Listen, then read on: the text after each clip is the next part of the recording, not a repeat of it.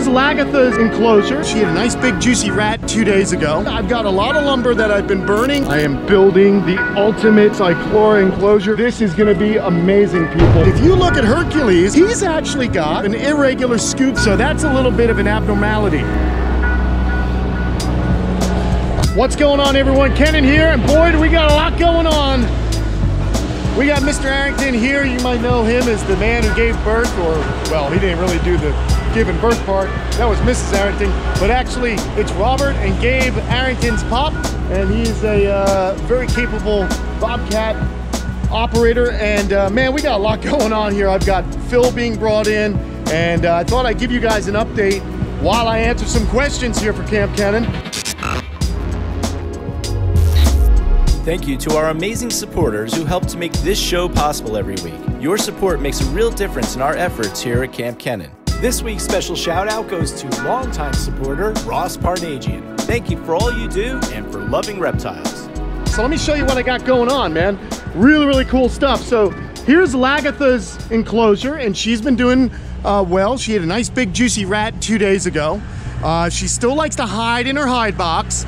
So what I'm doing is I'm going around and I'm actually adding some more of this stuff right here, and I'm gonna create a little bit more of a visual barrier, and also gonna provide a little bit more shade. Now, her being a canopy dweller, I figure she really likes to have a lot of shade, and she wants to sunbathe in the dappling of light that comes through this thing. So still a lot of work to do with her, but as you can see, I've got a lot of lumber that I've been burning and scraping, and I am building the ultimate Cyclora enclosure for my home. This is gonna be amazing, people. So what I'm doing right now is I've brought some fill to kind of raise the dirt up a bit. And by raising this dirt up, we're gonna make sure that it's not gonna get flooded. And we're also gonna be keeping these animals digging in a specific area. So that's what's going on here.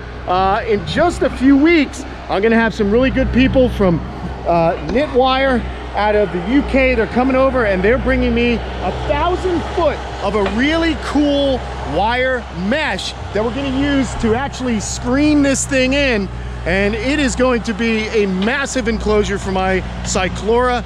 I figure that we'll put Guapo and Lola in this enclosure, Petro and Petra. Then we're going to put the 2 rhino iguanas that I got last year that had the bashed up face. His face is healing up nice. I want to kind of get that pair into a new enclosure, and then eventually I'm going to add another 8 by 24 foot long enclosure here. So it's just going to be a lot of work. So that's what I've been up to.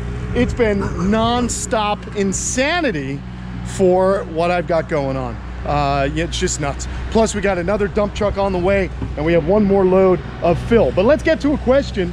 Yeah, this is from Ben Holstein. And Ben says, hey Kenan, we have a 9-month-old Sulcata who's a little small for his age. It looks like he has an extra plate on the side of his carapace that is smaller than all the rest of him, almost looks like a dent.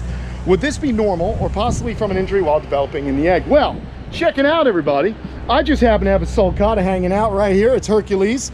And if you look at Hercules, he's actually got a little bit of an irregular scoot situation going on. And you can see right here, this scoot joins the other scoot. Now it's a symmetrical, I wouldn't say defect, I don't know, but it is not the normal scoot pattern that you would find.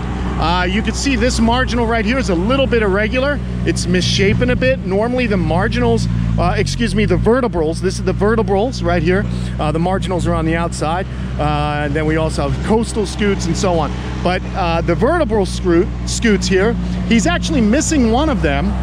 And these scoots here actually join up. So that's a little bit of an abnormality. It doesn't affect the way the animal moves. It doesn't affect the way he lives his life, but it is definitely something that is not normal. And that gives him a little bit of a, well, unique appearance. He's also got a little bit of a dent in here. And what scientists think causes that is temperature in the egg, development during the egg phase of their life. So during the embryonic phase of their life, these guys are actually going through different development inside the egg, as you can imagine.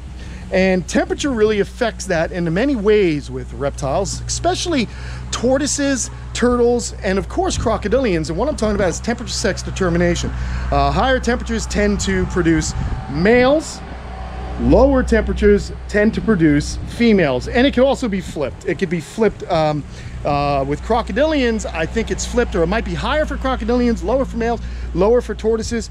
I forget at this moment, but there are different ratios, sex ratios that happen with the heat during incubation. Now, what happens is a lot of breeders, tortoise breeders, tend to incubate at the higher range. And they're incubating at that higher range because they want to produce females. That's what it is. There you go. So I answered my own question. It's higher in tortoises to produce females. Now, it looks like the other sulcatas have seemed to have gone to sleep. And I really wanted to show you Brutus, because Brutus has a very unique design on his carapace. Is he in there? Yeah. And of course, he's all the way back there, everybody. I'll tell you what, I love you all so much, so very much. I think I'll climb in there and we'll show you anyway, because I go to great lengths for my friends who want to learn here on the channel. Let's get in with everybody. I like the fact that these kids are going in for the evening on their own. Lumpy seemed to be the last tortoise out. So we got all the females. And when you're dealing with a large group of animals, you're going to notice that there are going to be some irregularities. Now, this tortoise right here, she's got a little bit of an irregular scoot, different scalation or scoots patterns, but no big deal. Now, let's get over here. Let's check out good old Brutus. You see how he's got the white, what we call scud? It's a little bit of a fungus. That develops on his carapace, whereas most of the time on tortoises, it'll develop on their plastron. Now, why does it develop way up top on his carapace? And I'll tell you why. He's got a little bit of a plate, a little bit of a bowl shape right here, and that bowl collects water and mud. These guys will throw mud on their backs to cool down and also act as an insect repellent, because believe it or not, mosquitoes can get their proboscis right through the annuli, the little tiny rings on the tortoise's shell. Isn't that incredible? So these guys, even though they have this really nice hard shell, a mosquito can still extract blood from the tortoise through their shell. So I've seen the tortoises throwing mud up on their backs, and it acts as a buffer, it acts as repellent, because they can't get their nose through that mud. But you see the shape that he's got, so that keeps it wetter longer. So I have to come out and manually scoop out some of the mud because it crusts up on them, and that's what causes a little bit of scud. Now, wild tortoises will also get scud, so it's not the end of the world. You just don't want this to become septic. And how does it become septic? Well, number one, it would be a different infection. This is a very superficial kind of fungus that you can get on tortoises from time to time. All you got to do is get some Lotrimin, even Vaseline, bacitracin, basically things that you can cover and kill the fungus with. It's very easy to get rid of.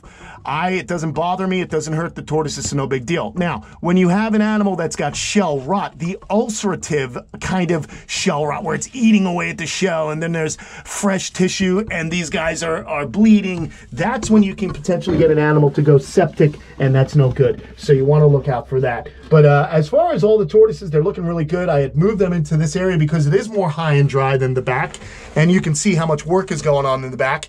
So, you know, I'm raising up the levels of the ground back there so that we don't have any more issues. But you can see here, Ben, no issues. Tortoises are all going to have their own unique appearance, and I just say, why not love them the way they are? I know that some people want to have the most perfect, the perfect tortoise shells, and a lot of Asian people enjoy when the tortoises look absolutely flawless. Me personally, I just want a healthy, happy tortoise. It doesn't bother me at all.